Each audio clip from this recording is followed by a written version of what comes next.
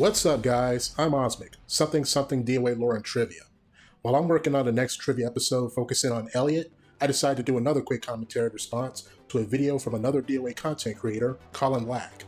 A relatively new channel as far as uploading goes, he had my attention with this podcast video. The Dead or Alive Reboot has reignited my love of fighting games. It was relatable and inspiring, but that's not going to be the focus of this video, at least not yet. What I will be focusing on is Colin's follow-up video, which is building the roster for the Dead or Alive Reboot. Given the length of this video, and the fact that most of these additions are painfully obvious and I agree with them, we won't be going over the video in full. Instead, I'll be addressing the more ambitious parts of this video, such as the guest characters, and point out some misinformation regarding certain returning characters, and explain further context behind their roster additions. Colin Lack's contact info will be linked in the description, as well as the end of this video, and I strongly encourage you to support his channel. Tina is another fan favorite since basically day one, and her inclusion has to be put here if we're including Mila. She is basically Mila's whole motivation for entering the Dead or Alive tournament. Mila's other motivation is to meet her hero Bass Armstrong. Bass doesn't necessarily have to be added to the roster, but Tina should be, as it gives the roster a dedicated grappler. Regarding Bass, I have to disagree, especially if this is a reboot. Regardless of how you feel about him, and grapplers in general based on what I've watched, Bass is a necessary character addition, as he was the one who pushed Tina into join the first Dead or Alive tournament to begin with, and by extension, boost her reputation in her wrestling career. Tina, however, wanted to use that as an opportunity to escape his father's stranglehold over her career pursuits, and they've been feuding with each other up until the 5th Dead or Alive tournament, where they finally reconciled. And even with that story arc behind him, Bass still has a connection to Rig, a major catalyst in the main story connected to Victor Diamond's faction, Mist. If you're still not convinced, there's a whole video I made about him in the Dead or Alive Lore Explained series. Give it a watch sometime. Since we're on the Ninja Gaiden characters right now, this is the perfect place to slot in Momiji, a fan favorite character who has never been on the base roster of a Dead or Alive game. Momiji has been in the base roster of not one, but 2 Dead or Alive fighting games, Dead or Alive 5 Ultimate and Dead or Alive 5 Last One, both of which were major updates of the original Dead or Alive 5 and required a separate purchase, physical or digital. Now granted, you can make the argument that Momiji was not in the base roster of Dead or Alive 5's original vanilla release, but it doesn't change the fact that she was in the base roster for free in the following 2 iterations after that, until she somehow ended up being a true separate DLC purchase in Dead or Alive 6, which I gotta admit, the reason behind it was stupid. Honoka also heavily suits beginner players as well as advanced ones. She has a low floor, high ceiling for gameplay. Also, since it's a reboot, she could become the main character. Honoka being a main character in the Dead or Alive Reboot is as possible as Mocap being the main character of Mortal Kombat. Given the overall context of the story, it just wouldn't work. She would have a better chance of being the main protagonist if it were a sequel to Dead or Alive 6. To be honest, I've never been interested in Marie Rose. Her fighting style doesn't do it for me, and I'm not into lolly characters. So she's here simply because she's popular and will sell the game, and because she's often linked with Honoka story-wise and gameplay-wise, if you've played the Extreme series of games. I'd argue that Marie Rose also has connections to Nico, given some unused voice clips state of mind from the Steam version of Dead or Alive 6, and the lack of her reacting to Marie Rose's presence that's so subtle that if you blink, you'll miss it. But unless the reboot involves Nico creating a time machine to send herself 2 years back in time, we'll probably never know. Elena's half-sister Kokoro is one of my waifus in this series. I love that she's cute and sweet, but I also love her mix-up potential and her damage output. To be honest, I debated on putting Kokoro on the DLC portion of the roster, mainly because she hasn't been a major player in terms of storylines. Ooh, that's bad. However, she isn't enough of a fan favorite to sell the season pass, so she makes the main roster just because she doesn't fit into the DLC mold. That's good. However, I would consider dropping her from the roster at least for the first game in the reboot continuity. That's bad. Kokoro is suited for beginners and intermediate players alike, and thus adds some much-needed balance to the floor end of this game's roster. That's good. Oh, thank God. You almost gave me a heart attack.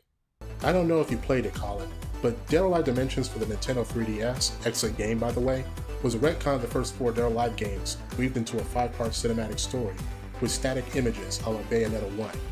Kokoro was not only in the base roster, but even appeared as early as the Dead or Alive 3 chapter, when she didn't even make her debut until Dead or Alive 4.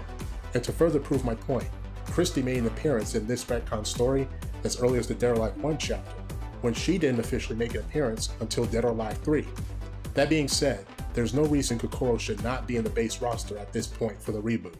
Fang makes the roster because she's basically one of the few defensive specialists in the Dead or Alive series. She's effectively the only turtle in the series, for a matter of fact. For those of you that don't know, turtles is a term in fighting games for a character that sits back and lets the fight come to them. Turtling is not exclusive to any one character type. You can say this about every character if you know how to throw or strike punish unsafe strings from aggressive opponents well enough. Anyone can be a turtle. In truth, Lei Feng is a well-rounded character who can be played offensively just as well as defensively by baiting an opponent to strike right into a sabaki or a parry after she finished a string that the opponent was blocking. It requires some thinking outside the box and player knowledge, but Lei Feng is definitely not intended to be played only for turtling. Zack has long been Dead or Alive's joke character. He's basically DOA's Dan Hibiki. It's too bad Koei Tecmo and Team Ninja don't take Zack more seriously because he actually has the potential to be a really fun fighter, not just a funny fighter. Give Zack a few more tools and he becomes a competent fighter. He has good speed and features some mix-ups. He's just an odd duck. While Zack may be a joke character narratively, he's far from it competitively. Zack has more than enough tools to be considered a solid character in his own right. Swing mix-ups, excellent high-low strings, and a scary throw reset game, just to name a few. Basically, players using Zack will do so if they want to troll their friends. One way they could fix Zack is give him more launchers and some juggles. A set of mechanics that the DOA series loves. Basically, Zack's only going to see play with the oddballs and those who want to troll their friends. And even tournament players. Tamaki was introduced in Dead or Alive Extreme Venus Vacation. She did make an appearance as DLC in DOA 6. She seemed to be a relatively popular character from what I saw during my online experiences with Dead or Alive 6. I can't comment on how she plays and what level of play she is best suited for. She makes the list simply because she seemed popular. Popular as Tamaki may be, it's unlikely she'll make the base roster for two reasons. One, Dead or Alive Extreme Venus Vacation is not canon and takes place in a separate universe.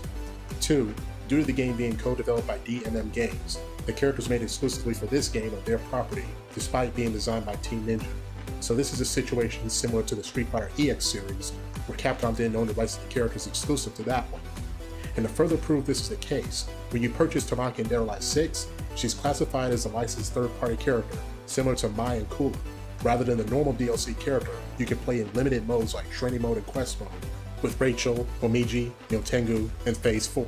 At the very least though, Tamaki could be a returning guest DLC character. Leon has been around the franchise for a very long time, first introduced in 1999's Dead or Alive 2, basically making him more or less a mainstay. Leon is a grappler. If you know my playstyle in fighting games, I am not a fan of this archetype generally speaking, but Leon has some interesting lore. Leon fights in honor of his dead lover Lauren. There's more to that storyline, but I feel that might be a better topic to explore in a separate video. Ha! What a coincidence! Leon is the next character I'm covering in the Dead or Alive Lore Explained series. Neo Tengu is a female Tengu who was introduced in Dead or Alive 5 and played a major role in the story of 6. A major role? No she didn't. All she did was troll a handful of people, minus Hayabusa who wasn't having that shit. If anything, the writers in Dead or Alive 6 wanted to give us a look into her character and how much of a contrast she is from the predecessor Bunkatsumo, the original Tengu and the main antagonist of Dead or Alive 2. Unlike him, who only cared for the suffering of humans, Neo Tengu was fascinated by humans so much that she played a part in social experiments just to humor herself. Her role was minor at best and inconsequential at worst. Hitomi is basically the best character for beginners to start with, at least in 5. I can't say for DOA 3 or 4 as I haven't played those games sadly, having never owned an Xbox or Xbox 360. In 5, Hitomi had the tools to remain competitive at all levels, even if she was a less than ideal choice some of the time. In Dead or Alive 6, however, the changes in the system basically made her a next to useless character. That's an exaggeration. Hitomi isn't top tier, sure, but she definitely isn't useless either. If anything, she's middle of the road. You have to work a little harder here than you did in 5, but not by much. It also helps that with a simplified stun system, she has more guaranteed follow-ups in specific situations. Mai Shiranui is so popular in the SNK and King of Fighters community, there's literally the hashtag #NoMai, As much of an inspiration as mine was in part for the Dead or Alive series, this is one too many times she's made a guest appearance in the series at this point. 2 is pushing it enough. Let the old maid retire. So, I know we said we'd have between 26 and 28 contestants on the base roster. We managed that. Barely. It was getting hard at the end to find characters to add without being too guest-heavy, and I wanted to avoid adding Bayman because, honestly, I don't think the poor guy has any hope of making a Dead or Alive roster right now because of the current political situation. If you're talking about what I think you're talking about, the smartest thing for Koei Tecmo to do is simply cease distribution of the game to that particular country. Having everyone else suffer the loss of an iconic character in the video game series because of political situations like this is asking for a repeat of the PR disaster in Dead or Alive 6. As an aside, I doubt Bandai Namco would remove Dragunov and Tekken 8's roster over this. At this point, it's hard to consider other characters from Team Ninja properties. So, this section of the roster is going to be guest character heavy. It's also going to feature a lot of SNK characters because it seems like Team Ninja and SNK have a good working relationship at the moment. And so many KOF characters just work perfectly in the Dead or Alive setting. We're aiming for 12 characters worth of DLC. Rachel! Hold it! I should point out that Rachel was also in the base roster of Dead or Alive 5 Ultimate and Dead or Alive 5 Last Round alongside Momiji, and not a lot of people took kindly to her being resold as DLC in the following sequel. So why allow Team Ninja to double down on something so disingenuous? It makes no sense. And even if they don't have a part in the main story, and that's a big if, that didn't stop characters like Leon and Ein from being playable anyway in every other mode of the game. But most importantly, Rachel and Momiji are not third-party licensed characters, so they have no excuse at this point for being base roster shoo-ins. Vanessa is one of the more beloved characters in all of fighting games. Part of the reason is because she's one of the few mature women in the genre. Seriously, look at fighting games in general, not just the Dead or Alive series. Most of them are perky high schoolers or perky early 20-somethings. That's not a bad thing, that's just the norm. Because of Vanessa being a more mature character, she will of course appeal to a more mature audience, or the younger audience who are into older ladies. So why am I including Vanessa as the first DLC guest character? It's because she's one of my favorites from KOF, and I think she suits the Dead or Alive franchise incredibly well. She would also have some fun interactions with Mila, because of the boxing background versus MMA background. Vanessa could work, if you could differentiate her from Mila. B. Jenny is such a fun character in general. She's a happy-go-lucky pirate lady who's a mix of kind and bratty. Her climax move is her beating her opponent senseless with her shoe. And honestly, that's hilarious. Looks-wise, she also could blend right in with the women of the Dead or Alive franchise and not look out of place. Another reason she gets included is because she was insanely popular in Gauro Mark of the Wolves, and is a fan favorite of SNK nerds the world over. I could also see Bon Jin at work to an extent. I'm indifferent to the rest of the guest character choices though. I would have personally preferred Leon Neville from KOF Maximum Impact, Kagemaru and Wolf Hawkfield from Virtual Fighter, and Kana from Dead or Alive Extreme Venus Vacation. Anything more would be overkill, and juggling around expiry dates for collaboration rights would be a pain in the ass. We don't want a case like Dead or Alive 5 Last Round, where Mai and certain third-party costumes are gone forever after a certain date. I also believe the addition of a scrap Dead or Alive 1 character to the base roster, a traditional Muay Thai martial artist named Kelly, would be a nice Easter egg to hardcore fans who know about the development history of that game. I also believe that your idea of a female judo character is superb. If my video comes off as being harsh or too critical, then I'm very sorry. I actually enjoyed the video, and I'm glad you're helping bring more awareness to Dead or Alive. But at the same time, I had to address some misinformation on the video where I could, and I don't think a wall of context comment on the video would have done it enough justice. That being said, keep doing what you're doing, and stay encouraged. I'm Awesmic, and I'll see you next video.